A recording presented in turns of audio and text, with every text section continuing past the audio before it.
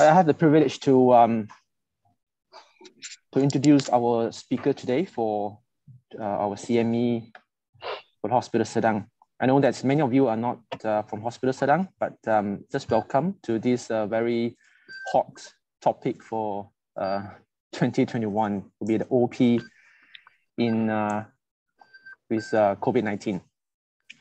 All right, without further ado, let me just introduce our speaker today, which is Dr. Noorul Afidza. So she's none other than our in-house pulmonologist in Hospital Serdang. So Dr. Noorul obtained her master's in internal medicine from UKM in 2011, and subsequently she completed her subspecialty training in respiratory medicine and served in multiple institutions in Malaysia. And she also underwent another fellowship training in interstitial lung disease under Professor Poletti in Italy.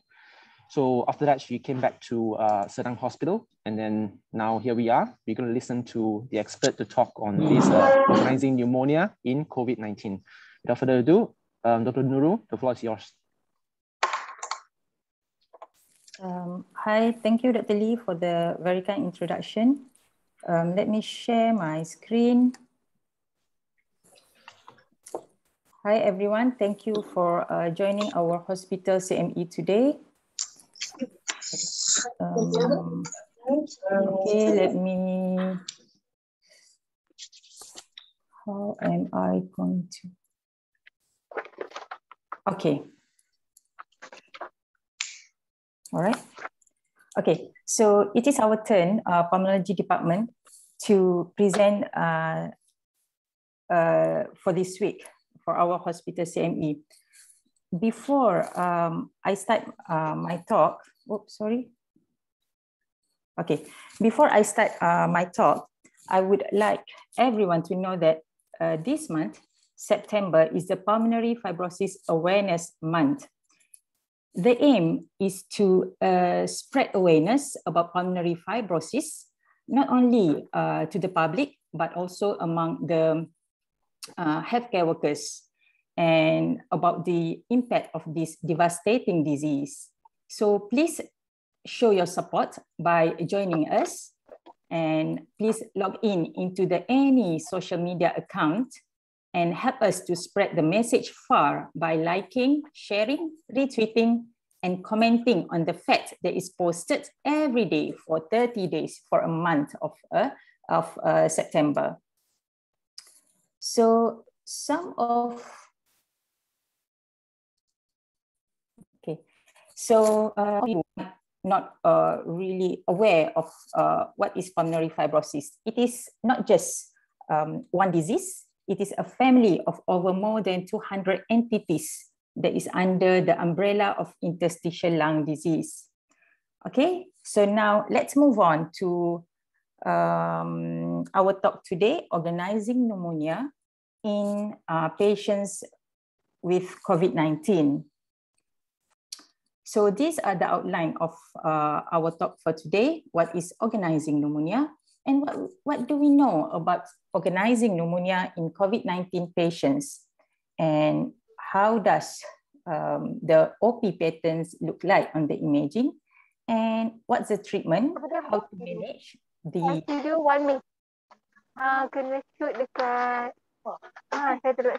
How to manage the COVID, how to manage OP, and also how to follow it up, and what are the post-COVID sequelae. And actually, this CME has been arranged in a way to aid our doctors in our Serdang COVID pool wards to select the patients, correct patients for a respiratory consult, as we receive up to 60 referrals a day, which is quite a lot from the COVID wards. So the second part will be presented by Dr. Koh Zeshang, our respiratory fellow, and he will speak on the outcome of our post-COVID OP patients, which is under our respiratory clinic follow-up. Okay, so I believe by this, everyone is familiar by now. What is OP? You have been heard OP since the pandemic started about a year ago. So what is OP is all about? So there is one study looking at the autopsy specimen in 21 patients. So histologically, it mainly shows exudative phase of diffuse alveolar damage, with a minority displaying the organizing or proliferative phase. So clinically, these patients have ARDS or acute lung injury. On imaging, you could appreciate diffuse lung infiltration, ground glass opacity, consolidation on both lungs. And on histology, it could represent the DAD and also some organizing pneumonia pattern. So in our context, from the respiratory point of view, when we talk about the organizing pneumonia, it is not a clinical diagnosis. OP is a pattern described or observed on the imaging or histology. However, organizing pneumonia can be adapted into a clinical diagnosis depending on the cause of it.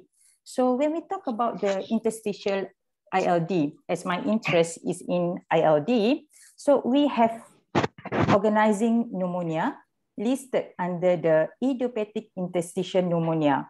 We call it as cryptogenic organizing pneumonia, which is of unknown cause. And why I want to highlight this, because some of us may get confused with the cryptogenic organizing pneumonia and organizing pneumonia.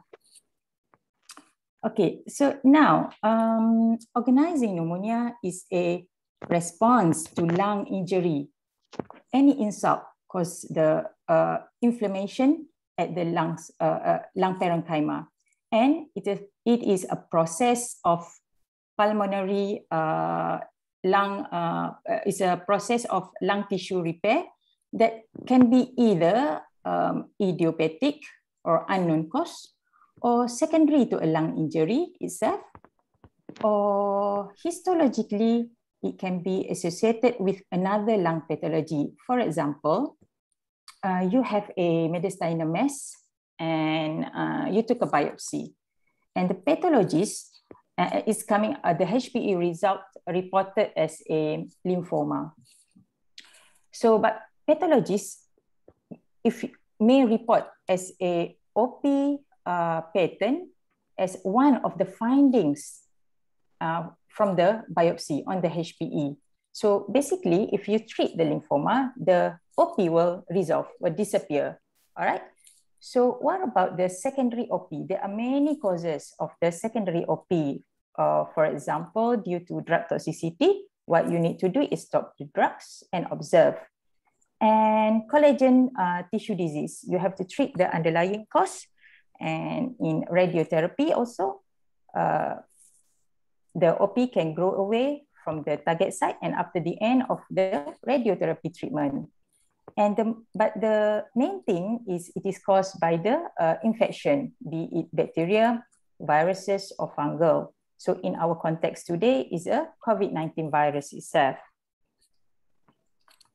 And okay, this figure showed us the clinical phase in COVID-19, which is, I think most of us is familiar with this timeline, the severity of the illness. It illustrates 3 escalating phases of COVID-19 disease progression, starting from stage 1 early infection, stage 2 pulmonary phase, stage 3 hyperinflammation phase. There are 2 distinct but overlapping pathologic subsets.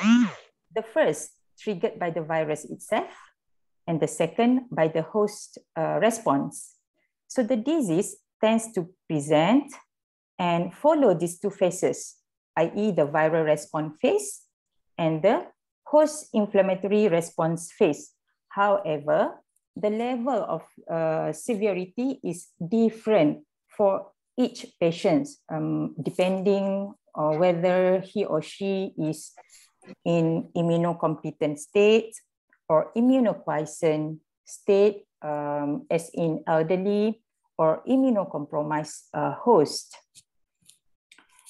And in the early infection, stage 1, similar to SARS-CoV, which responsible for 2002-2003 SARS outbreak, SARS-CoV-2, the COVID-19, binds to ACE2 receptor, which abundantly present, especially on alveolar epithelium, intestine epithelium, and vascular endothelium. In patients who can keep the virus contained, limited at this stage of COVID-19, the prognosis and recovery are excellent.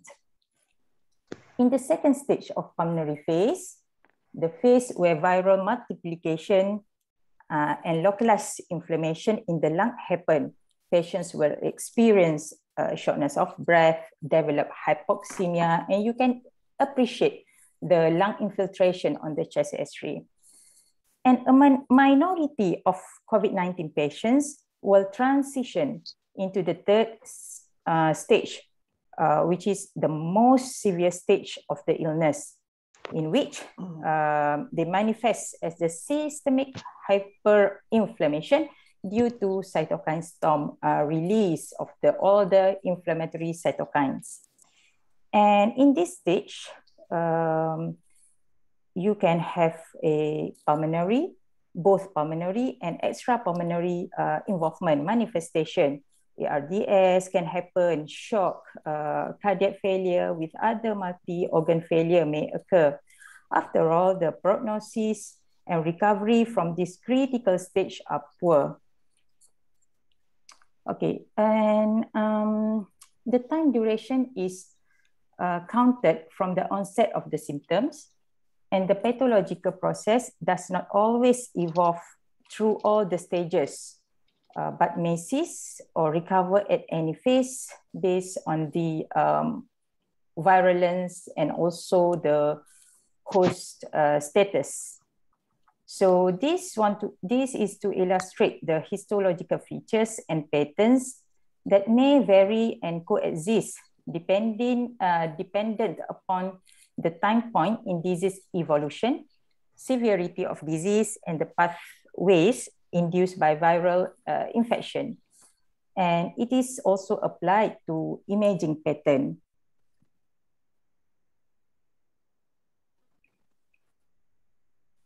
Imaging finding the patient's immunity at the time of scanning when we request CTs and underlying diseases and drugs intervention, what we give to the patients in the ward.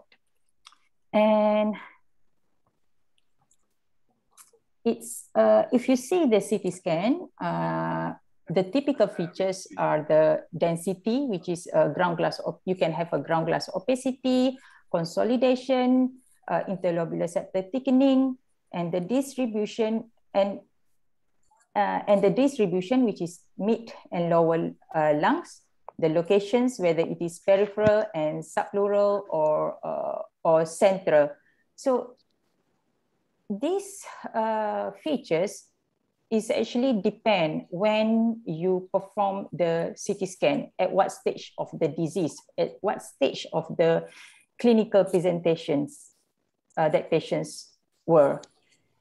So, for example, in early disease, you can have a peripheral distribution, but the most frequency pattern that you see was ground glass opacity with bilateral distribution. In the severe disease, the majority or the most, the mainly pattern was the consolidation with or without the ground glass opacity. And later stage in the recovery reabsorption phase, there were a strip-like opacity. These are the various patterns of lung changes that occurs at various time points from the symptom onset. In the early disease, majority was the mainly pattern was ground glass opacity. And when the disease progress, you can have a mixed pattern, which is the ground glass opacity, consolidation, and the reticular. And okay, these 4 phases of imaging findings, it was described in this study. The 4 phases were early phase, the progressive phase, the severe phase, as well as dissipative phase. So I will go just briefly. So basically in the early phase, you can see either single or multiple, it was a lesion, it was distributed along the subpleural and bronchi. So the finding indicates that the spread along, the disease spread along the airway, starting from the bronchioles, and then goes to the alveolar epithelium, and they're extending gradually from the peripheral to the central. That's why for the early disease, you can appreciate the lesion is at the peripheral. So in the progressive phase, which is the most COVID lesion progress rapidly. And if you perform the scan during the severe clinical manifestation, in which patient is in a hyperinflammatory state, you can see the number of lesions increase significantly with increase the extent and also in the density. They will have, you can appreciate the coexist of the ground glass opacity.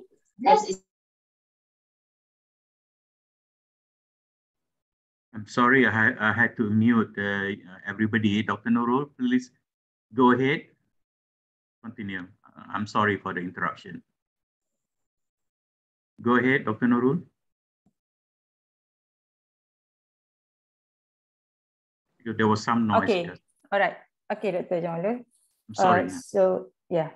So, where was it just now? Okay, in the progressive phase, which is, if you see clinically, it tallies with the hyperinflammation phase. So you can see a mixture of ground glass opacity and consolidations indicates that newly formed lesion as well as the original lesions with partial reabsorption.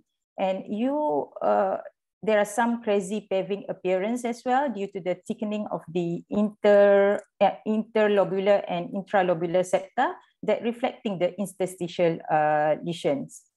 Okay, so in severe phases as well, you can see a white lung due to the diffuse infiltration of all segments of the lung. So this is mainly because of the exudative phase attacking the alveoli epithelium, attacking the type 2 monocytes. If you want to correlate histologically, it's attacking your type 2 pneumocytes, which are responsible for the production of the surfactant. So less surfactant causing the lung collapse, alveoli collapse, and you lung lost their compliance. Okay, in the dissipative stage, which occurs, usually you see these features after 14 days, it shows a gradual absorption, meaning it is in the recovery, the lung try to healing, repairs response, yeah? So this is towards the organizing pneumonia, which is, that's why some patients, you don't, the OP, these changes can resolve spontaneously, eventually. So you don't need to give a longer or high dose steroids even for this type of patients. So in a few cases, the causes of this disease was shorter. It may progress directly from the early phase to the dissipative stage, which is in the mild disease. Okay, oh, there's lots of background noise here. Okay, so now I want to highlight the treatment of cryptogenic organizing pneumonia first, not organizing pneumonia in COVID-19 patients. So in COP, why I listen in echo?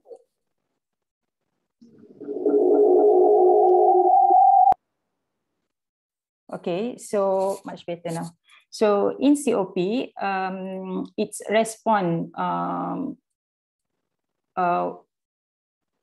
it has an excellent response with corticosteroid treatment, and it has a very rapid, you can see a rapid improvement, both clinically and on imaging.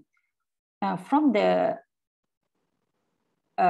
ILD point of view, in COP, it's require a higher dose up to 1.5 milligram, but I usually give up to 1 milligram, fearing the toxicity of the steroids.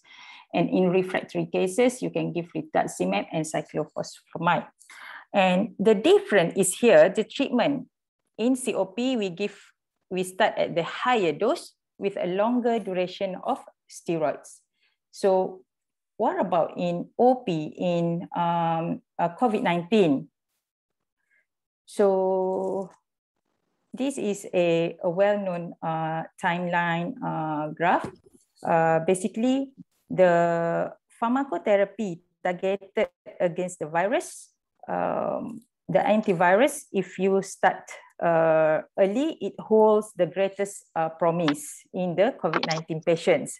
But the usefulness in advanced stages is doubtful. Similarly, the use of anti-inflammatory, such as in the case of steroids, applied too early may not be necessary, and it could even provoke the viral replications.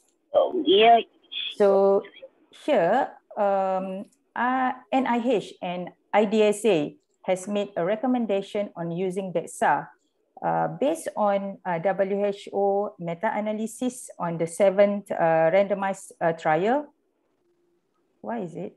And the randomized trial, including the recovery trials, DEXA improve mortality outcome in patients requiring oxygen support, mechanical ventilations, and ECMO. And there were no potential benefit or harm in patients who do not require the oxygen support. I am not going to talk on the treatment of hyperinflammation in COVID-19. We have, for a Serdang doctors, especially in COVID pool, we have a slide prepared nicely, beautifully done by our ID team, Dr. Lim Kachuan and Dr. Shah. So you may refer to this slide. So, but this is the latest updated version for KKM management in the COVID-19. Recent randomized trials suggest either baricitinib, the JAK inhibitor, or tocilizumab, IL-6 inhibitor, as an adjunct to dexamethasone in the selected patients with severe illness, COVID illness, as it has a survival benefit, reduced 28 days mortality. We also have post-COVID management protocol by MOH. Once, if you give a prednisolone for OP pattern on CT scan in COVID-19. However, just make sure give it correctly with cautions. So, okay, I want to highlight, this is the guidance, a guide prepared from our department for the usage in Hospital Serdang. So once you confirm OP pattern on the CT scan, what you should do is you should see the percentage of involvement on the CT, whether it's mild, less than 50%, or moderate, 50 to 75%, or severe involvement, 75 to 100%. In mild involvement, you can give dexamethasone, a continuation from the hyperinflammation that's why you give for the hyperinflammation COVID, and you can complete up to 14 days depending on the patients, and be given follow-up at the primary healthcare. And in moderate OP, you can give dexamethasone up to 14 days, or oral prednisolone up to 0.5 milligram, taper 5 milligram every 3 to 5 days and off. In severe OP with early fibrosis, you can give up to 1 milligram. Be cautioned here, I will explain further. And taper 5 milligram every 3 to 5 days and off, but the maximum is at 60 milligram. So the patients will be given a follow-up at our respiratory post-COVID OP clinic. So I want to advocate here that we should start a lower dose of steroid with a shorter duration, fast tapering, once the patient is out of the acute phase of hyperinflammations, or now patients is in recovery phase. So there are a few factors to consider. You have to look at the cumulative steroid dose, including the methylprednisolone received or dexamethasone while patients in ICU or in HDU or in wards. Okay, so then you can decide whether you want to taper, they need a tapering dose, or you can just continue and stop the treatment. And this is the most important thing, the oxygen requirement in wards. If you see your patients, they just need a short duration of oxygen support, oxygen supplementation. And when you review them, they're already comfortable under room air. So perhaps they don't need a steroids. You don't need to give a prednisolone following the dexamethasone. So you can just continue with the dexamethasone based on the Annex 2E protocol, whether up to 10 or 14 days or upon the discharge, whichever can come first. So as this patient, they can, the OP can resolve by themselves. You don't need to give an anti-inflammatory, basically to control the severity of the hyperinflammations in these patients. And also the progression of the serial chest X-ray in the ward.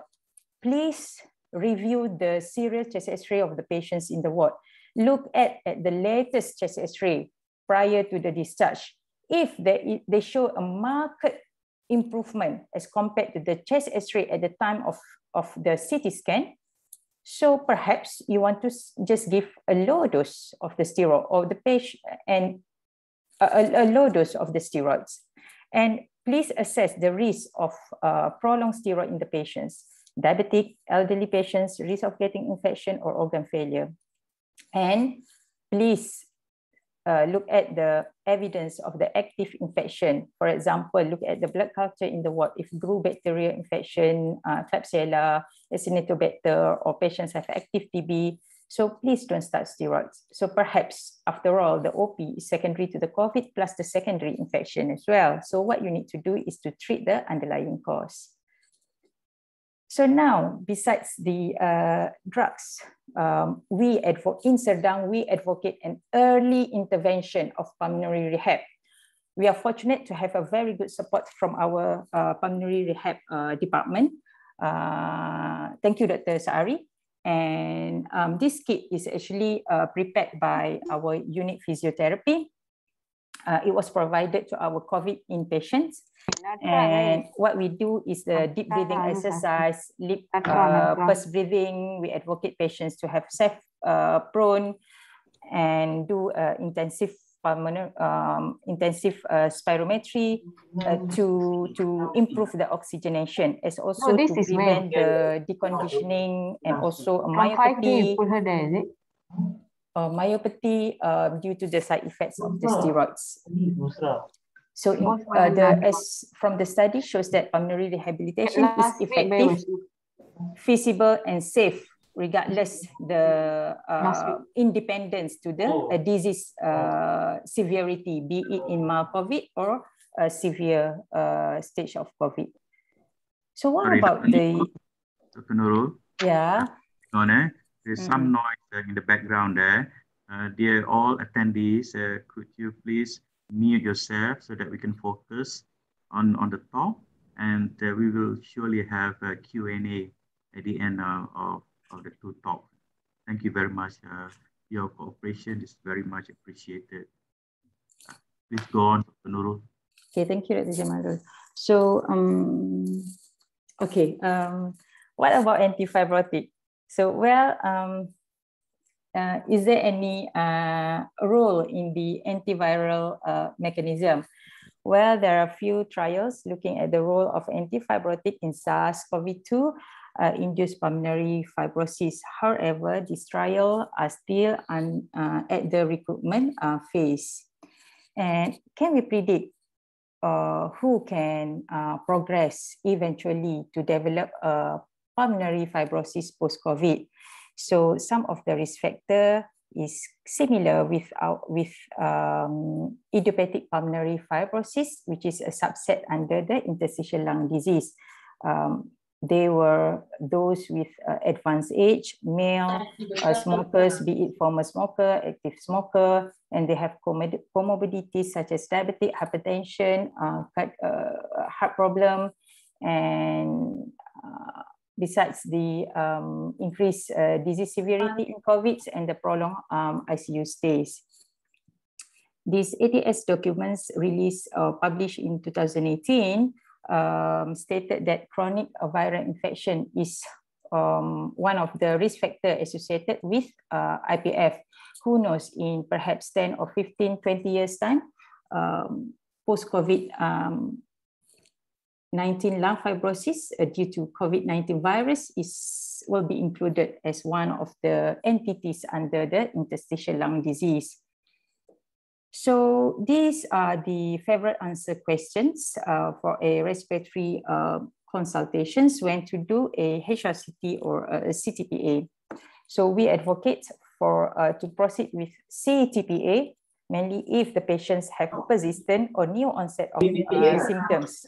If patients have persistent hypoxia or increasing supplemental oxygen, especially later in the disease, you will be suspicious. He's in the recovery, but why he still has a persistent hypoxia? CRP is coming down. So, but why is it so? Or you have a worsening chest X-ray. So in a CTPA, you can exclude a pulmonary embolism. Please. The main thing is we want to exclude the pulmonary embolism. As you know, OP is just a pattern on the CT scan, so on the imaging. So if patients already have COVID-19 pneumonia, perhaps, I would say on the CT scan, of course, they will show some pattern of the OP. And also at the same time, you can see imaging features that may suggest a secondary infection, or even a cardiac-related causes such as pulmonary hypertension, undiagnosed before, or heart failure.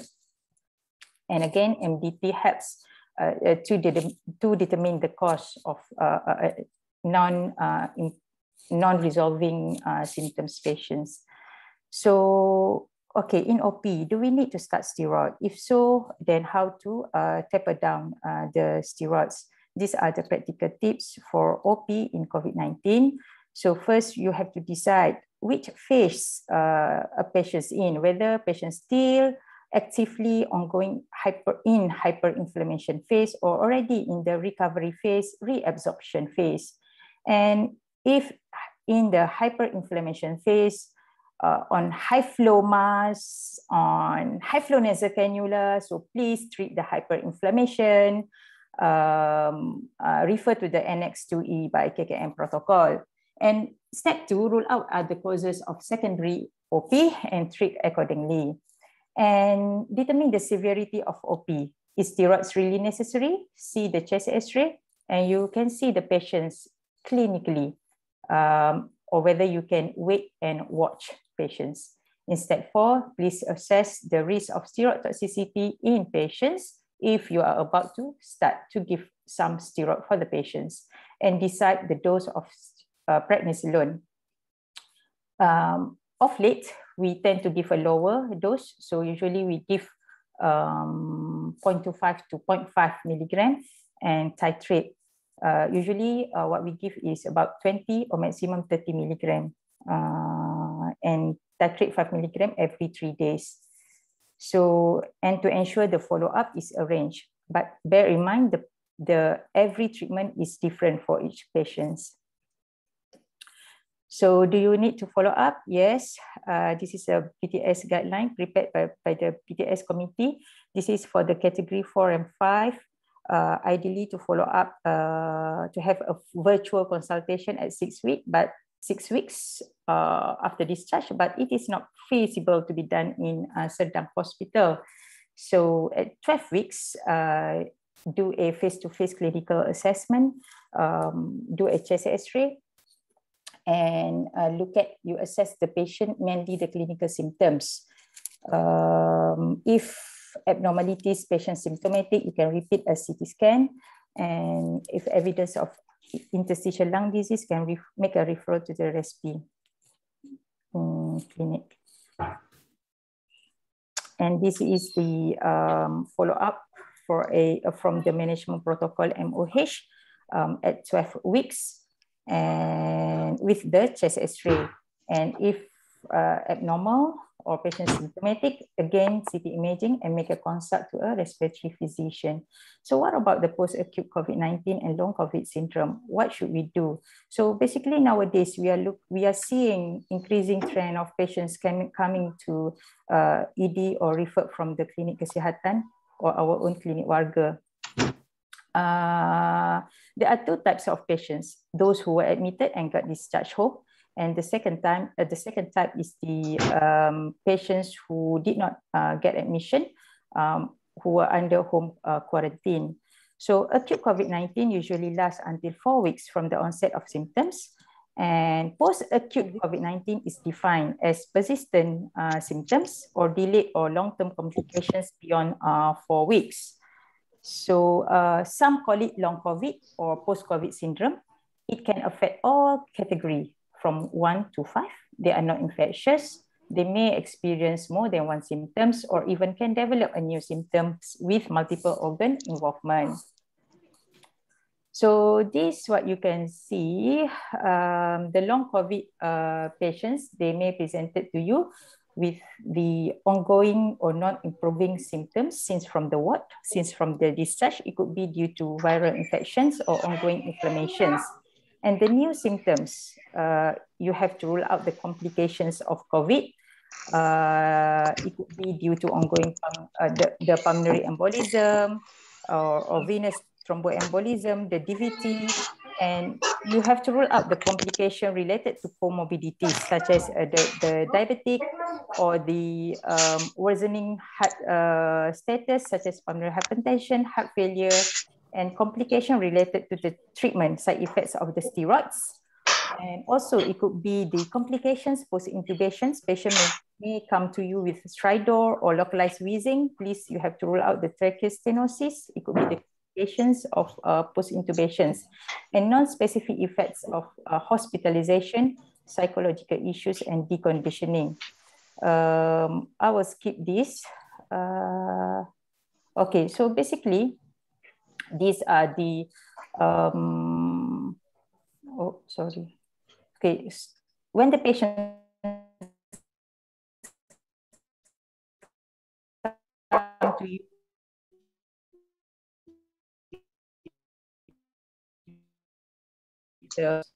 to educate activities that you can be done at home, ensure the compliance and adherence to follow-up and medications, and advocate on healthy lifestyle, ask the patient to stop smoking, stop vaping, ask them to reduce weight. As we see lately, all our patients now, the trend is they are young with morbid obese.